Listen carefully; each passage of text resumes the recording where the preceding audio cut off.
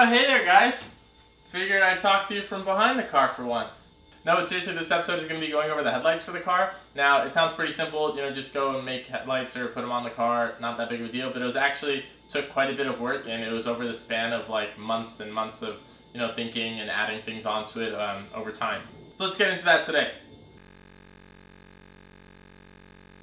I'm going to start off by explaining the headlight setup that I'm going to be installing on the car. So I'm going to be going with HID projectors from the Retrofit source. These are all high quality, and of course it's the full HID projector itself, so it's not like you're just putting the HID bulb in a regular housing. It is the full-on projector and everything, and it has a nice, crisp, clean cutoff with it, so you're not blinding other drivers. First thing on the order list is going to be the bi-xenon projectors, and you can look up what bi-xenon means, but basically bi-xenon means that my HID acts for both the high and the low beam. So there's a regular low beam, and then after that it has a mechanical flip up, and then that goes to the high beam. So you can see those right here. These are the Morimoto Mini H1s. Then you have the 35 watt ballast for it. You can upgrade to a 55 watt, but from my research on it was that it ran a little bit hotter, so you had a shorter lifespan running a 55 watt ballast on it. Then you have the HID bulbs. I picked the 4500K, had a nice color. I like that one. You can see all the different specs on the bulbs on the website. Then we're going to move on to the shroud style, which you can pick whichever one you want, blah, blah, blah. Then you have the wiring harness, which, if I remember from all the way back then, this is just the one that fit 240SX, which was the H4/9003. And this up here covers the actual HID headlight setup.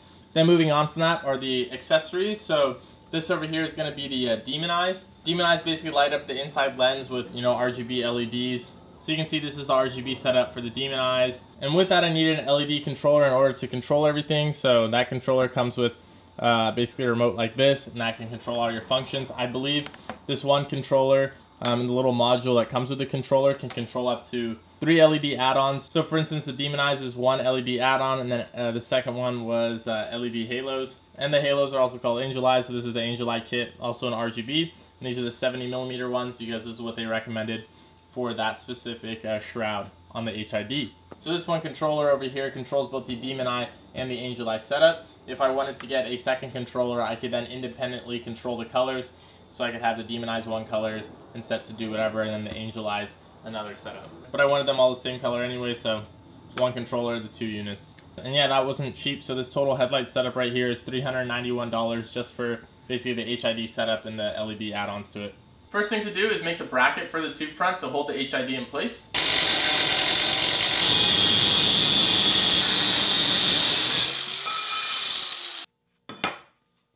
I have the housing clamped to the sheet metal. I'm going to use it as a template and drill out the holes for mounting.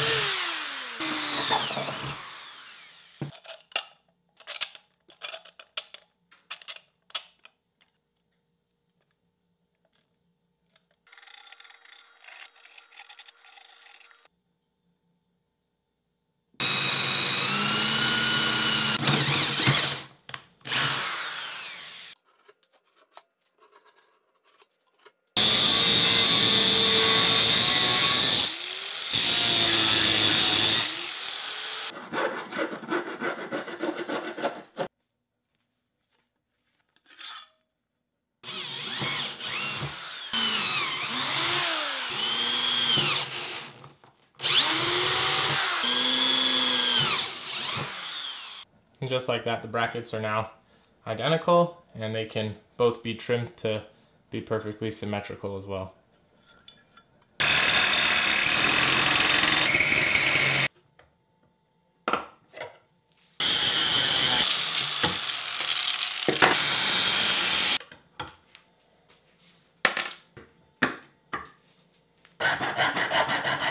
So after using the jigsaw as well as a cutoff disc on an angle grinder as well as that hand file right there, I got it, take it from this to that.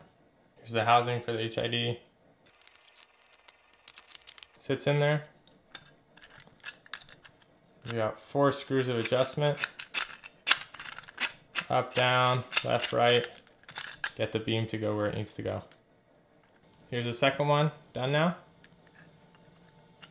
Since both are done, I'm going to clean them up a little bit, just kind of trim them to size, make them even, and then prepare for welding it in the car.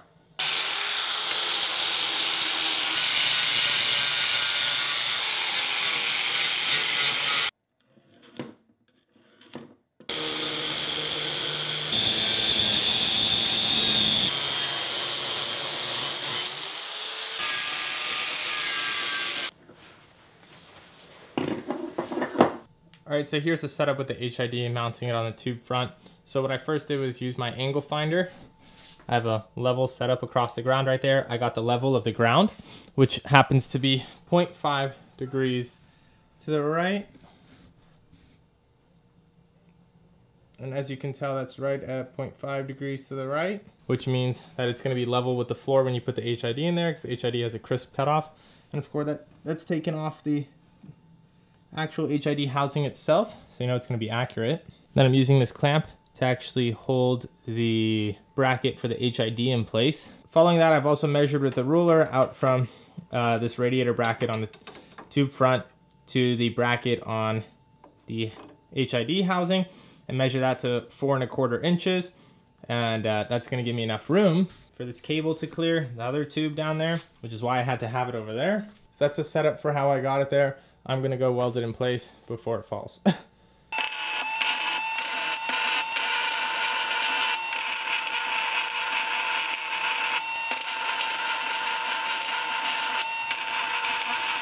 that dealt with the bracket, and now the next thing to move on to is to actually assemble the light itself, which I guess there's not that much assembly to it. The main thing was getting the angel eye onto the shroud. That just took a little bit of work. It was basically just filing a spot into the shroud so that way the wire could run down for the angel eye itself. And then after that, epoxying the angel eye to the shroud. And the shroud is this really tacky chrome color, and I am going to be changing that just whenever I have free time to work on the car, because I want to make that probably just like a matte black. And then after everything was assembled together, I then mounted it to the car. So for installing it, what I've done is I've put 4 screws in the 4 corners of the projector, and I bolted it out over there with a nut and bolt. And then after that, I put another nut over here as well as another nut on the back side, so that way I could basically independently adjust the 4 points on the HID itself in order to move it left, right, up, and down, so that way I could get the beam exactly where I want it to.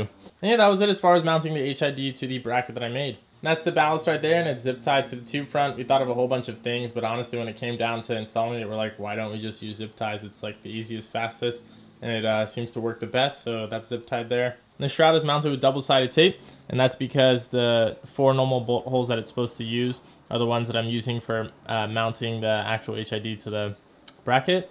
So I had double-sided tape that shroud on there, and then the zip ties on the shroud just in case, because a lot of track days it gets really hot, and then all of a sudden all your 3M double-sided tape starts coming off, so that's just kind of like a secondary thing to keep it in place. As far as wiring goes, they give you a wiring diagram when you purchase everything, so it's pretty easy to wire up. This car doesn't utilize any stock wiring, so it's kind of hard to explain wiring on something that's one-off and doesn't really apply to that many people, but it is pretty straightforward.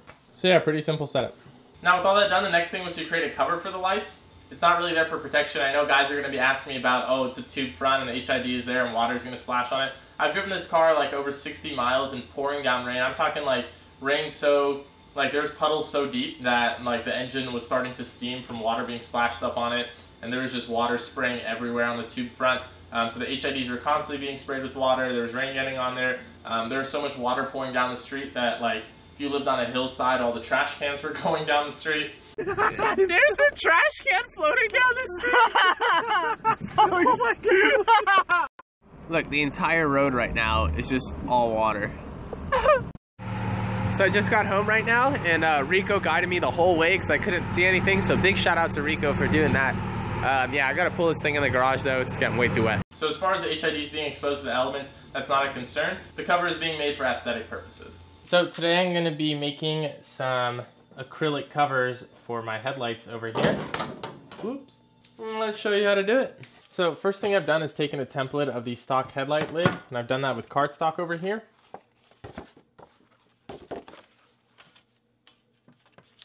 I've done this to get a basic pattern, so that way I can transfer it over to the acrylic sheet over here and have a template for what I'm cutting out. I'm not using this to get the exact shape on the acrylic. I'm just using it more of a reference for the general size that I need.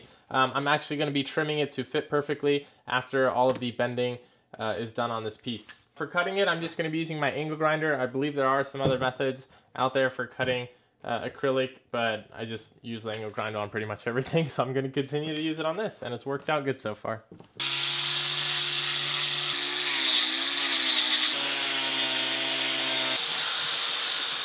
So the top line I've kept nice and straight, and I've used the edge of this piece to make a clean cut over here. The rest I've left extra.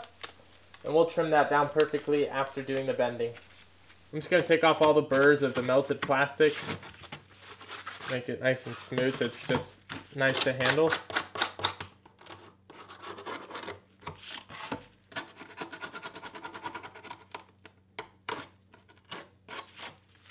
All the edges are relatively clean now. I'm going to peel off the protective layer because we are going to be heating up this piece in order to form it over the headlight lid. And when you heat it up, this plastic actually melts, this little protective one. So when you're doing this, you are going to need to remove the protective layer because otherwise it's going to melt and end up messing up the surface finish on your product. Shouldn't say product, I mean piece. And this is a nice piece of acrylic with the protective layer taken off. So here's my stock headlight lid. This is my piece of acrylic. I'm going to clamp this in place up top where it's flat. With the top edge clamped in, now comes the fun part of actually thermoforming this to the stock headlight lid shape. So the way I'm going to be thermoforming it is by using this heat gun. So I'm just going to heat up this area until the acrylic gets to that point where it's nice and soft and squishy. And then you can push it down. And then and once it gets to that point, I'm going to hold it down with the clamps and mold it to the stock headlight shape. Wait for it to cool, and then it'll keep the shape of the part.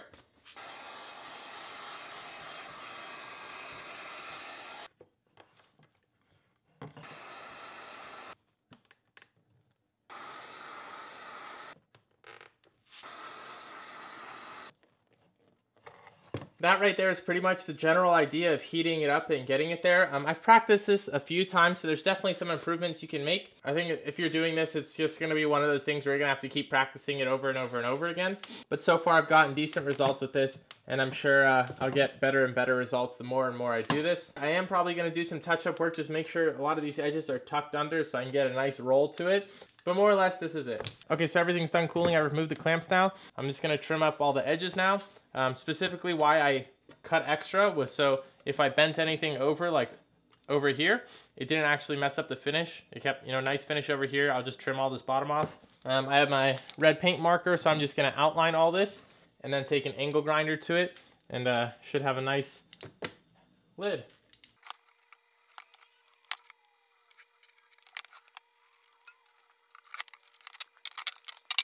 There we go, fairly nice. Time to trim out the edge.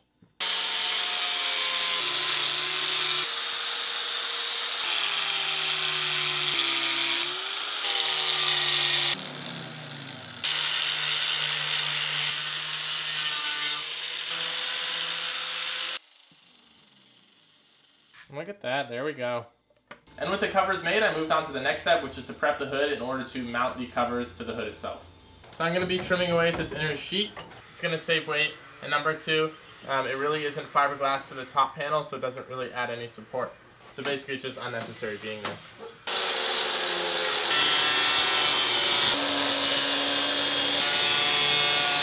Forgot my respirator, very important when cutting fiberglass to use a respirator.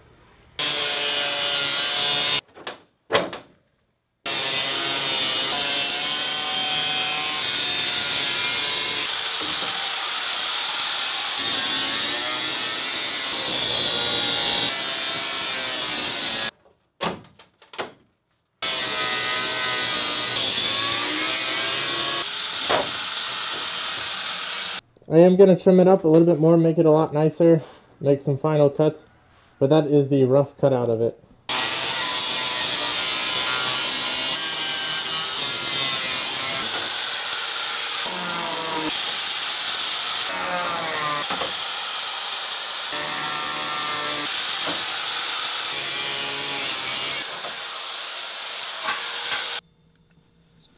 Just under 7 pounds. Just under 7 pounds there for how much I cut off. What I've done on the backside of this hood is fiberglass a section over here that I can mount my headlight lens to. I'm going to repeat the process on the other side and show you guys how I did it. First thing I'm going to do is attach my 3M double-sided tape around the edge.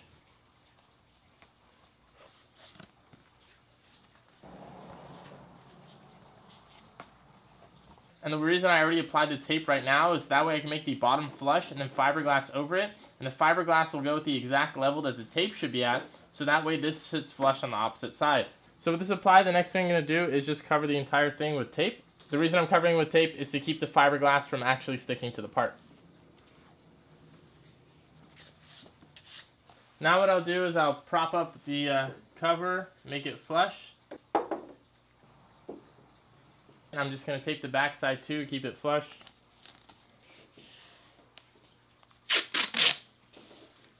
Cool. As always, I'll wipe the surface down with acetone just to prep it. Okay, so here's the fiberglass mat that I have, and I'm going to be using this. I'm going to be doing 3 layers. So I'm just going to pre-cut all of these pieces so that way they're laid out ahead of time.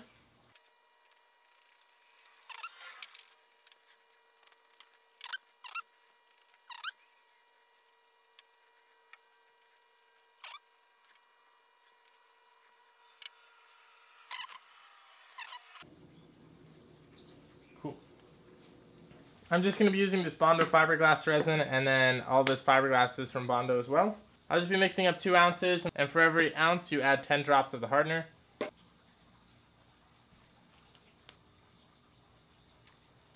I'm just going to mix it up with my brush right here. It's a good idea to wet the base first. Now I'll be applying the fiberglass. And basically just spread on the resin with the brush.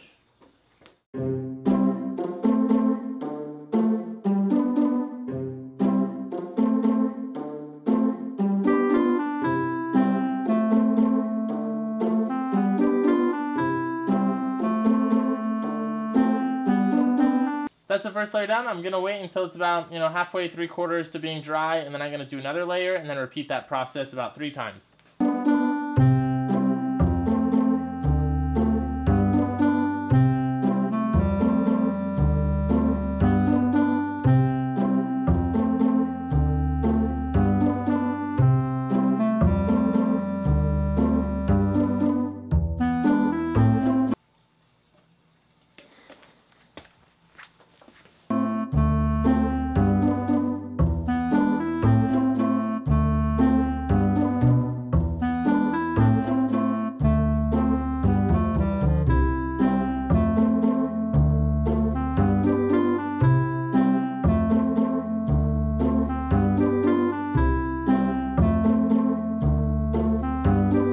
That should be the last layer, so I'm just going to wait for that to dry, and then we'll go to cutting it. And so I have all of my fiberglass resin in here, as well as on this brush. And so what I've been doing in between layers is just taking acetone and dumping it in here.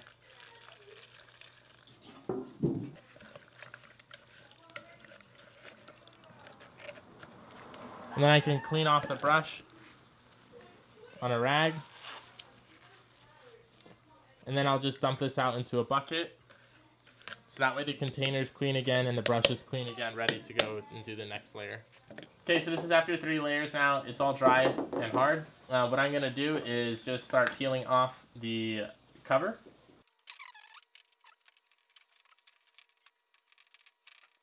Here's the headlight cover removed now, and of course the tape protected it, so that's all good, and the tape kept the resin from sticking. It's still a little bit sticky on the bottom, so I'll just wait for it to dry a little bit more before I start trimming it up.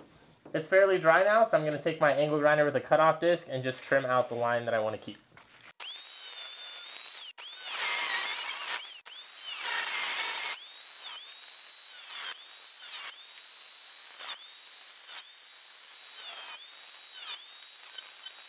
This is the rough shape of what I want. I'll probably just trim it down, make it a little bit nicer, and that'll be the finished product. So here you can see the mounting area from the front. As you can imagine, you're going to put the cover right on top right there and tape it. Here's my lens now. I've tinted it black. I'm going to honestly redo the tint. This is just kind of rushed because I need to go to the track, but I didn't take my time doing it. So I'll make a new one of these that's a lot nicer. I'll take off my double-sided tape on the back. And then I'll just go and stick it on.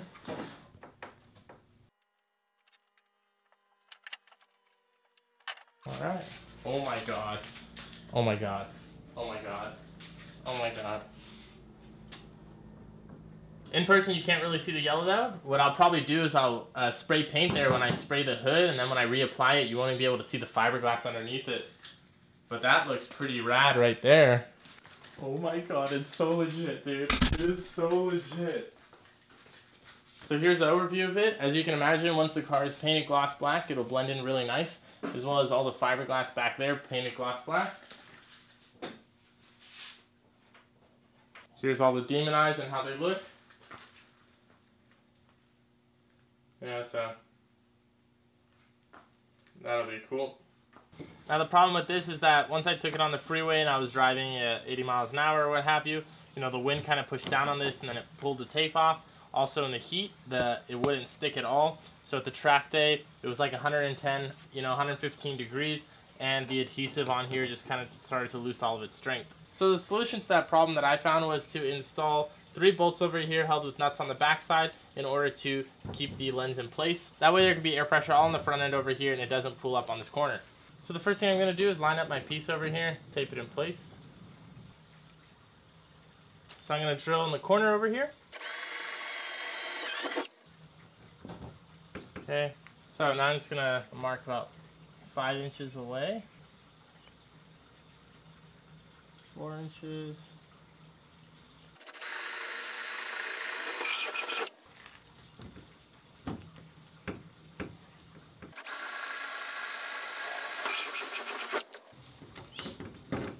Okay, so what I'm going to do next is remove the lens and then countersink the holes, so that way the bolts can sit a little bit more flush and look cleaner. For countersinking, I'm just going to use my step drill bit and drill it out a little bit bigger. So I'll go 1 notch down, which will make the bolts sit pretty flush, and now I'm just going to go a little bit further. Now with that said and done, it's pretty flush. Could get it a little bit more flush, but I just don't want to risk cracking the actual lens, so I'll just keep it up above like that. Now that I'm finished drilling the holes and getting everything mounted, I'm going to peel off this terrible tint job that I did on these lenses and then redo them, and then I'll get the finished product.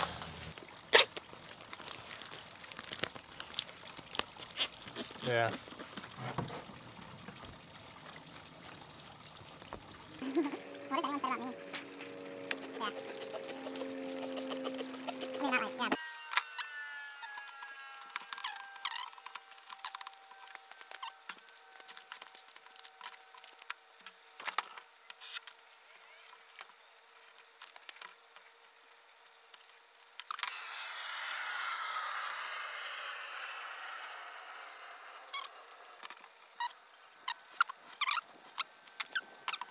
Okay, this one's done.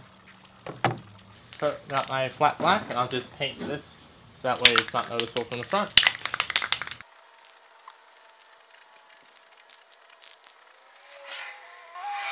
Now I'll just wait for that to dry, peel it off, that should be good for that. And I'm going to be painting the top of the bolt heads as well black, so that way they match. That should be it for those. Okay, so I'm going to install my finished up lenses now with the painted backings as well as the painted screws.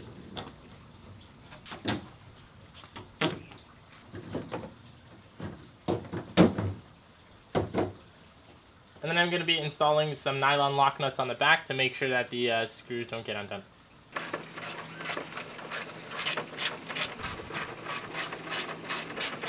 Okay, and as you can see, there it is. It's all nice and installed now, so it looks much better now that there's no bubbles in the tint. The fiberglass behind it is all painted black so you can't see it, and then the screws on top are also painted black, so everything looks good now. Okay, so as you can imagine, if the whole car is painted gloss black, it would just blend in really well and look like stock S13 headlight lids. So this is how the car looks without the lights turned on, painted gloss black. And if we go turn them on, see them kind of just sitting there. Then of course you can do all your different colors, so you have red, blue,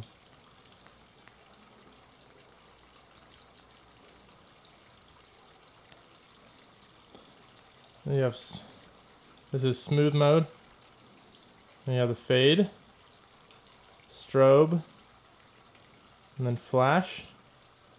There's your white. I just set it on green so cops don't really bother. That's with both the Angel Eye and Demon Eye on. You could dim it, turn it up. And the LEDs for the Angel Eye and Demon Eye, they're just accent lights, so it's not the actual headlight. Like, this isn't supposed to light up the road. What actually lights up the road is the HID, of course, so that's with the HID on. So you can see where the inside is now the color of the light. And this is how it looks when it turns on. So you can see the nice cutoff and it's all adjusted. It's hard to see how much it actually lights up without driving it, but it does really well and it's better than stock. Alright, that about covers it. I hope this video helped you guys out if you want to be doing some of the stuff. I know a lot of you guys messaged me about it, so now you get the whole look on the process of what I did to get all this. I really like this setup. I think it looks good. Looks pretty good with the car all painted. And if you like that video, like, subscribe, and all that good stuff. Visit offbeatgarage.com for merchandise as well as products made by Offbeat Garage. On top of that, check out What Monsters Do. So you can go to whatmonstersdo.com. Use coupon code LADRIFT to get 15% off your order. Everybody already knows it. Anyways, I hope you guys learned something, and I'll see you in the next one.